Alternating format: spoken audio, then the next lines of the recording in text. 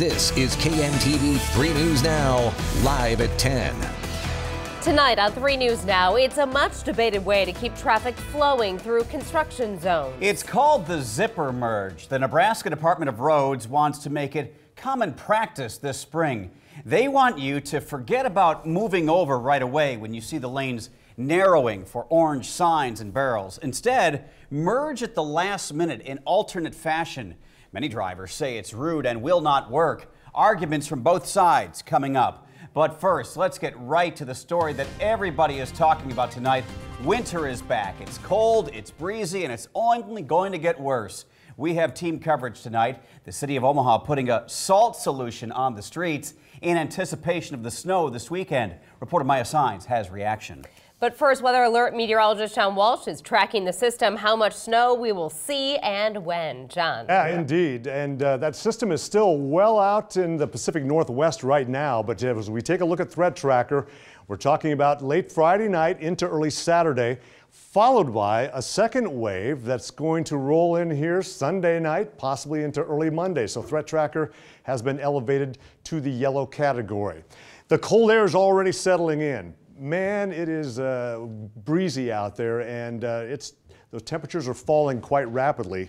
In fact, the cold will continue to settle south all the way down the southeastern portion of the country. We're going to be seeing a couple waves of energy. The first one comes along on Friday. That's followed by the second one on Sunday. Snow is expected to begin late on Friday night. Here's where the storm is located right now, and that's going to push through the Intermountain regions and then make a turn toward the southeast and dive right into the Missouri River Valley by late Sunday night and into early Monday.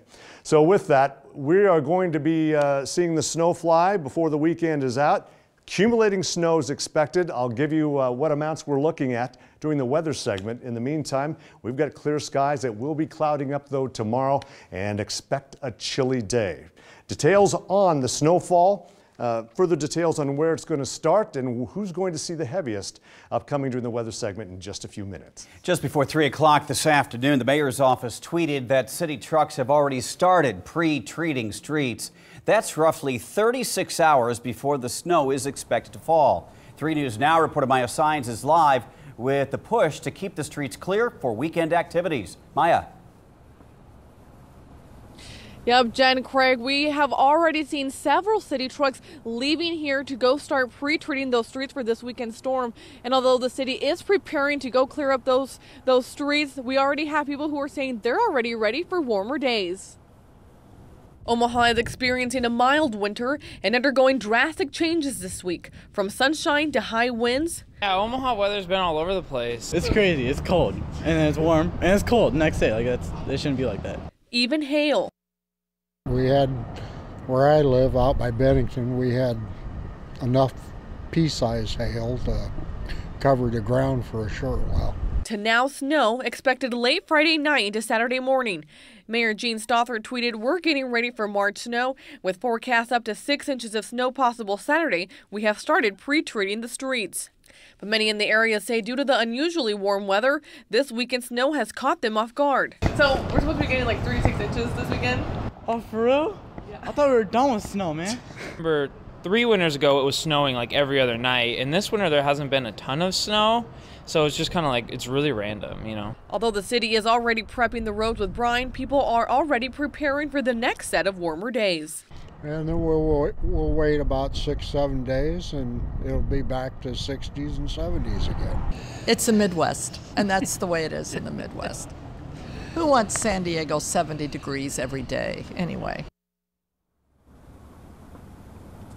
Again, trucks have already been making their way out tonight to start getting those roads ready for this weekend. Reporting live, Maya Sines, 3 News Now. The man accused of sexually assaulting 2 children inside a Westroads Mall bathroom will make his first court appearance tomorrow.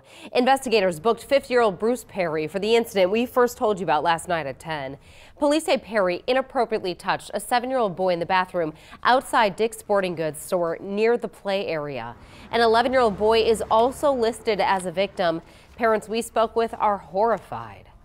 Oh, yeah, and we come here all the time with our children, and we've never felt threatened, but at the same time, we We don't let our kids out of our sights. We found the suspect in this case does have a criminal history. In 1993, Perry served jail time for misdemeanor indecent exposure, and in 1984 for lewd conduct. He's due in court tomorrow. New at 10 on 3 News Now. A house fire north of the Mormon Bridge in Ponca Hills tonight. Took a long time for firefighters to get under control. A bunch of different departments sent manpower to Canyon Road. The home is in a very rural area surrounded by trees. Firefighters eventually gained the upper hand just before 8 o'clock. Because of those trees and the fact it's a log home, it was a difficult task. We're having to cut through ceilings with chainsaws, cut through the roof with metal cutting saws, because the fire is all in the concealed spaces in the roof space. According to the homeowners, they lit the grill and went inside. When they came out, flames were climbing the outside walls. Tonight, there is a lot of damage. Also news since 6, Omaha firefighters went into search and rescue mode at a house fire on W Street off 42nd in South Omaha. Flames broke out around 5 o'clock. Initial reports indicated children might be in the house. Fortunately, all of the kids were out of the home. The fire damaged the back of the house. Tonight, it's unlivable. The Red Cross is helping the victims. This next story has led to some discussion and friendly debate in the newsroom. We're talking about the zipper merge. The Nebraska Department of Roads is asking drivers to start doing it. They say it's a way of merging in construction areas, and it will reduce congestion. Several other states are already using this driving technique. But will Nebraskans be able to make the change? Reporter Miranda Christian has been looking into what it is, if it'll work, and what you're saying about it. The reason why it needs to be done here is because of the traffic volume. Rose White with Nebraska's AAA says drivers need to learn the zipper merge. It's different than what we've always been taught. You will want to occupy both lanes, stay in your lane until you actually reach that merge point. When you see a construction zone telling you to merge, most people will merge right away. But the zipper merge looks like this. Cars will stay until the last minute and merge, taking turns, and it looks like a zipper. You know, the reasons behind it are very positive. It's for your safety. It's to keep traffic moving, to prevent delays. Endor has already implemented the zipper merge into Highway 75 construction last November. Is it working? Are people following it? No, not that I've seen. Most people just get right over. They don't wait till the last minute, even though it says to. Endor says they think the zipper is working and it helps with traffic flow through the area, but some drivers are not fans of the new merge. I think it's quite silly, actually. I don't like the idea of having to wait till the last second to merge over, especially with traffic as backed up and crazy as it gets. No, most of the time it's not happening anyways. I know it's a single solid white line, but it seems like everybody merges over to the left side. The plan is to have more zipper merges in construction zones, and that should help drivers get used to the new style. And so it's always important that when you get to that merge point, take your turn, make sure you leave a proper amount of space so that other person can safely merge in front of you. A lot of thoughts on this. The zipper merge issue has people speaking up on social media. Here are just a few of the comments we've gotten from our viewers. Donna wrote, "It works if people will let you merge." Karen says this should be taught to everyone. Dan disagrees, though. He says that's just a bad accident waiting to happen. And Kelly says, dislike. I almost got run over by a semi trying to zipper merge. It will take some getting used to, that's for sure. Omaha's two major candidates in the race for mayor took to the stage today at the CenturyLink Center explaining how they will attract and keep young adults in our city. At the Young Professionals Summit, Mayor Gene Stothert and Democratic challenger Heath Mello spoke about their vision. Both talked about city growth, adding public transportation and affordable housing. Their young crowd told 3 News Now what they would like to see. I think a lack of public transportation or, consistent public transportation is a reason why a lot of people leave the city. To me, it's like the BRT, unless I'm misinformed, that's going to be a direct line from downtown to Westroads. How does that help people that don't have vehicles, that have a low socioeconomic status? How do they get to and from work? What developments are we doing to improve poverty? A controversial pipeline plan for Nebraska now faces a potential roadblock just to the north. Native American tribes, landowners, and environmental groups are suing to block part of the Keystone XL pipeline in South Dakota. In court documents, they raised concerns about water contamination and pollution. In 2016, the South Dakota Utilities Commission voted to give TransCanada permission to build the pipeline if the federal government approved the project. Hey, this is great. A new 5-acre attraction is coming to the Henry Dorley Zoo, and today we got a sneak peek. This is a really important project for us because it really focuses on kids and learning, and what better way to do that than through play and fun. The Children's Adventure Trails, a new area at the zoo designed to let kids run free, will open sooner than originally planned. A mild winter has accelerated the construction. The amphitheater will have 14 bird species. It will open May 26th. The Adventure Trails and Conservation Academy will both open June 30th, more than a month ahead of schedule. That looks like a lot of fun. Yeah, we are looking forward to Memorial Day weekend and beyond. The federal government is now investigating AT&T. How a disconnect might have left hundreds of thousands of people vulnerable in case of an emergency. Connecting. To take on the challenges you face every day, you need to be connected. KMTV 3 News Now. Your connection to everything Omaha. Your neighborhood, your community, each other. Whenever you need to know, stay connected with KMTV 3 News Now. Since day one, your safety has been my top priority, and you expect results. Chief Schmatter and I have worked together to put more officers on the street than ever before, and shootings that threaten our community have fallen to the lowest level in a decade.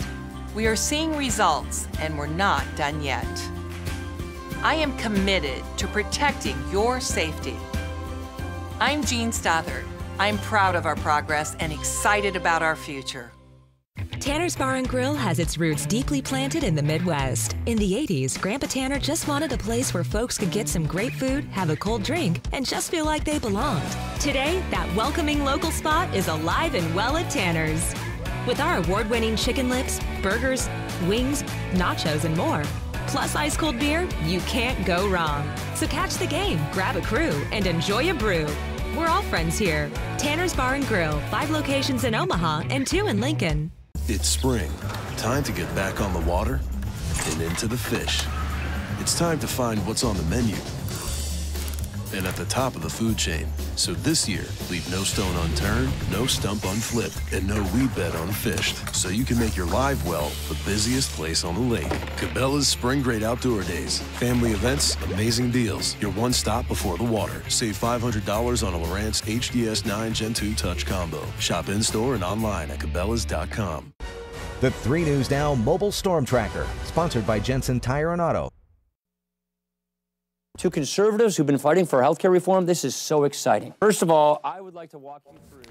House Speaker Paul Ryan tonight, after more than 27 hours of debate, the Energy and Commerce Committee approved the Republican plan to replace the Affordable Care Act. Another House committee approved the legislation earlier today, but it still faces fierce opposition. Democrats and some conservative Republicans in both the House and the Senate say the legislation will go nowhere without revisions. This is a historic act. To a different story now, WikiLeaks founder Julian Assange is promising to help technology companies defend against CIA hacking. He published top secret CIA documents and computer code that describe how the agency can break into phones, read encrypted messages, and use smart TVs for eavesdropping. Senator John McCain calls the release an act of treason. Nebraska Senator Ben Sasse weighed in tonight saying Assange should spend the rest of his life wearing an orange jumpsuit. Honor to have you with us today. President Trump had jobs on his agenda when he met with leaders of small and community banks Thursday at the White House. The president said community banks are job creators because they provide half of all loans to small businesses. Also tonight, the Federal Communications Commission is investigating a big mishap at AT&T. Cell phone customers in big states, including Texas and Florida, had their calls to 911 go unanswered last night. Police and government agencies provided alternate numbers for emergencies. A spokesman for AT&T would not comment on how many customers were affected or what caused the outage. Well, millions of people around the country will go to work on Monday with snow on the ground, including here in the metro. I'll give you the details on what we know about this storm right after the break. It's Yonkers Black Friday Deals Weekend, this Friday through Sunday. Deals just as good as Black Friday all weekend long. Shop over 225 doorbusters Friday through Sunday. Shop in-store and online. Yonkers, your store, your style. It's Omaha's first ever global championship in professional sports. The FEI World Cup Finals Omaha 2017. March 29th through April 2nd at CenturyLink Center, Omaha. 5 days of the world's best equestrian athletes competing for global championship titles in jumping and dressage. Be part of Omaha's first global championship. The FEI World Cup Finals Omaha 2017. March 29th through April 2nd. For tickets, go to omahaworldcup2017.com. Country House is an assisted living residence specializing in memory care. What I love about our community is that we are out participating in events on a daily basis, finding those moments of joy, whether it's community activities, Village Inn for pie and coffee. Our residents are busy every day. It's living in their moment. It's making sure that every moment that we have with them is spectacular. And if we're so blessed to wake up with them the next day, we just get to do it again. Some people say we should be making a bigger deal about the huge sale at Nebraska Furniture Mart. How huge selection means low prices, and all in one place means convenience. I get it, but this is about savings on thousands of items in every department. Furniture, flooring, appliances, and electronics, plus 24-month financing. Save on thousands of items in every department, financing, no bands. The huge sale at Nebraska Furniture Mart. Kids get a picture with Cat in the Hat Saturday. It's Yonkers Black Friday Deals Weekend, this Friday through Sunday. Deals just as good as Black Friday all weekend long. Shop over 225 doorbusters Friday through Sunday. Shop in-store and online. Yonkers, your store, your style. Have you seen this? The wind had its way yesterday, leaving its mark everywhere, toppling trees, semi-trucks, and rerouting planes. But there was one unintentional flight in Lyndhurst, Ohio. 4-year-old Madison Gardner and her mother just got home as mom was unloading the car.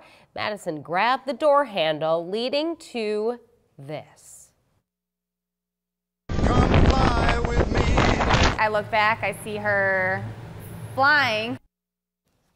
Look at that. The little girl went airborne. She held on tight, though. Her mom had to pry the scared child's hand off that door handle. All is well, though, moms and dads out there. The two had a good laugh after watching that video together. Wow. All right, somebody weaved in some Sinatra in there with Come Fly With Me. I know. We know that's not a summer wind, right? No, no. The only winds we're talking about here, Jenny, I guess, are wind chills at this point. Yeah, it's getting chillier out there. It's getting really windy out is. there, and we're waiting on the snow. Got to reacclimate again, you I know? know. It's